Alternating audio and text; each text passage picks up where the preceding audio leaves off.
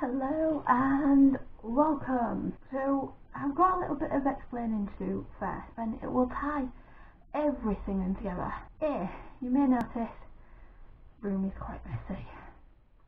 B, you might notice that my voice is a little bit weird and a little bit out of breath, a little bit husky, and I may look even paler than usual.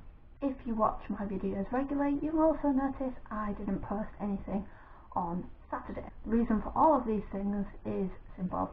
I have been quite unwell. I've had the flu.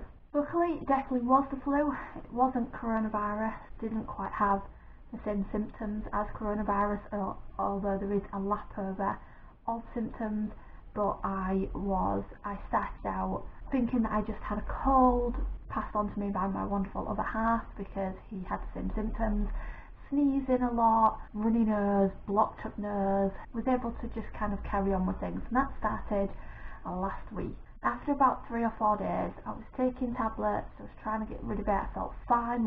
Once I'd taken tablets, I felt fine and I was able to start getting on with things, but after about 2 or 3 days, it really hit me with the kind of like aches and pains and those sorts of things, and I've not really been able to do a lot. I was hoping to do a video for Saturday, like on Friday, Saturday time. I was completely unable to do so. I was just miserable. Carried on taking the tablets and everything, but I'm still just kind of at the tail end of it. So this is why my voice is a little bit blur. It's because I am quite dehydrated from being ill. That makes me a little bit husky. This is actually the first time I've got fully dressed in about 4 or 5 days, and I did manage to have a bath at the weekend, and that did help a bit as well. That's what's been going on the past few days, and everything kind of went a little bit mental at the same time. I've been having counselling, that's been going fantastic. My therapist is amazing, she's been helping with a lot of things. I had my needs assessment a couple of weeks ago and I hadn't heard anything back, so I actually emailed them, and finally after a couple of days somebody got in touch with me by email to say the assessor was unavailable, will be unavailable for a few weeks, and they've passed the message on to them, and as soon as they are available they'll get in touch with me, which is pretty bad. When somebody is asking for help, they shouldn't then be yet again just left. So that's pretty bad. So I'm sitting around waiting for that. And then yesterday I got a random phone call from the hospital to say, ringing to book you in for your MRI. What MRI? I was so confused. Like, MRI? What for? You're ringing the right person? And there was like, yeah, Dr. So-and-so has referred you for an MRI. I was like, okay, so they dropped the name of my gastroenterologist who's covering everything that's been going on. I was like, okay, that's fine then. I was like, okay, great. Nobody told me about this. Completely threw me for a loop, which meant I didn't ask any questions that I should have asked. So that's booked in for a week on Saturday. No idea what's going on. No idea why I'm having the MRI. Well, I kind of know why I'm having the MRI, but I don't know what they're looking for. I don't know if during my last procedure any biopsies were taken. If they were, then I've not been told what the results of those were. I've just literally not been told anything. So again, another department with a lack of communication. This doctor actually is really good, so I'm quite surprised by this lack of communication, because he's usually really good with these sorts of things. Until I received the information through the post, don't really know what's going on there. The only information that I was given over the phone was that a couple of days beforehand I have to follow a strict diet and that I have to take some prep. I don't know if this prep has to be taken at home, I don't know if it has to be taken at the hospital, I have no idea what the prep actually is.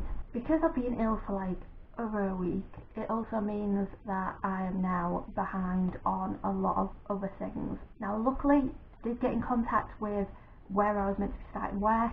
I still do have the job, not starting until the week starting the 4th of January, so that takes the pressure off because I'm not actually starting work until after Christmas. All presents are bought, they just need wrapping.